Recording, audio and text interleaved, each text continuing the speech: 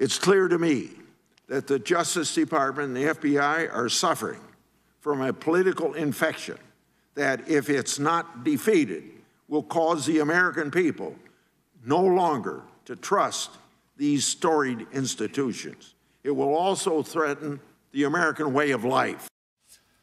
Just moments ago, Republican Senator Chuck Grassley taking aim at the federal government and whether the Justice Department has been weaponized against conservatives. This comes one day after Jim Jordan, ranking member of the House Judiciary Committee, had this message for former Twitter executives. Listen. You know what I think happened, Mr. Roth? I think you guys got played. I think you guys wanted to take it deep down. We saw what the chairman put up where you said, everyone in the White House is a fascist.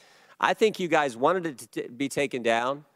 I think you meet with these guys every week. We know that's been established in the Twitter files. I think you guys got played by the FBI. And that's the scary part.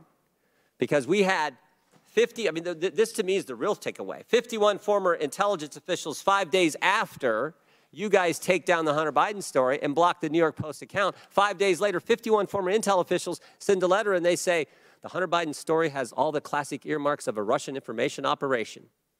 The information operation was run on you guys, and then by extension run on the American people. Fox and Friends weekend co-anchor Pete Hegseth joins us now. Hey, Pete, great to see you, my friend. All right, let's start with Senator Grassley's words. He says we've got a political infection at the Justice Department. How bad is it, Pete? Well, for sure. First of all, congratulations to you, Brian, and your co-hosts on your fantastic new show. It's awesome. Well-deserved. Thanks, man. And does not have a political infection. You guys are good and clean. I'll give you a clean bill of health. All right. He's exactly right. Well, maybe you, Brian, but we won't talk about that. Let me tell you this.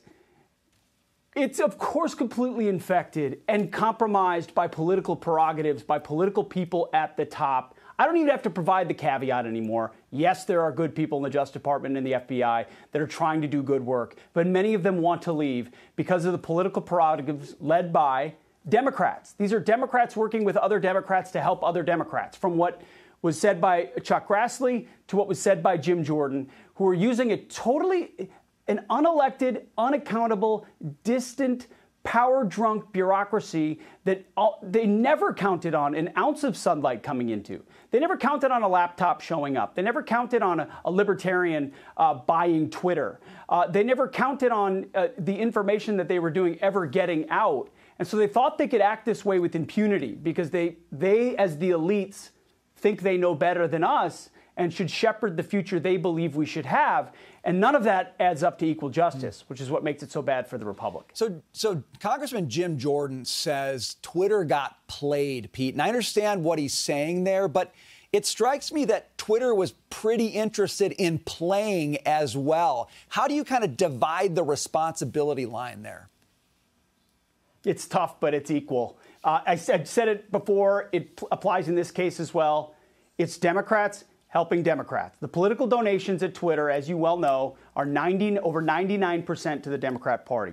They may have been played a little bit, and there were indications that Twitter executives were like, I don't know if we're really supposed to be doing this, but their political instincts and the power that they had meant they were happy to be led along. I think Miranda Devine calls it not prejudice, but prejudice, meaning they were setting the table, the FBI, for what they wanted Twitter to suppress later, even though internally Twitter was grappling with the fact that this information was likely authentic, which the FBI knew was authentic because they'd had it for 9 months. It was in their possession. It was all a collaboration to change an election.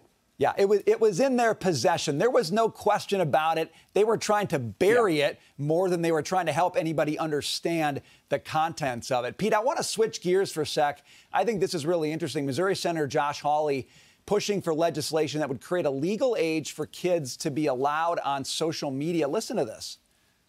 Kids can go online and set up their own accounts. Parents don't know about it. They don't have any idea what's happening. The technology is changing faster than parents can keep up with. I can attest to that as a parent. So parents need help here. Pete, you got a gaggle of kids. I got a few myself. What do you make of Senator Hawley's comments here? I agree. Let's set the age at 18 and call it good. How about that? There's very little goodness and light that ever comes from social media for young people. I understand where he's coming from. I support him, academically, but this should be a parent's role to understand and guard the heart and soul and mind of your kid and prevent them from being infiltrated by this type of information through social media. But it is a good idea. I don't know what that minimum age would be. I don't know what he's proposing. But when you consider the fact, the biggest social media company in America today for kids ages 4 through 18, I don't know why 4-year-olds are using it, maybe that's his point, is TikTok. And on average, Chinese-owned TikTok, and on average they're spending over 100 minutes a day watching 4-second idiotic clips pumped at us by the communists. Well, this is a real problem that is infecting our body politic and our culture. Yeah. I'm glad he's trying to get at it, but it really should be parents. I mean, just really quickly, Meta this week, Facebook, the old Facebook, says they're going to try to pull more teens into their virtual reality app. And, you think about that, Pete, do we really need more teens in America in a reality detachment world? Or do we need to get them more into face-to-face? That's kind of the issue here. And I'll just leave it at this, Pete. I think the problem for a lot of parents who do believe they should make the decision is there's so much social pressure when their kids go to school and all their friends are on it. And if you ask your kid to not participate, you're basically asking them to step out of social life. I think that's pretty tough. But I appreciate your thoughts on that, Pete. Thanks for joining the show today. So good to see you, my friend. You got it. Thanks, Brian. All right.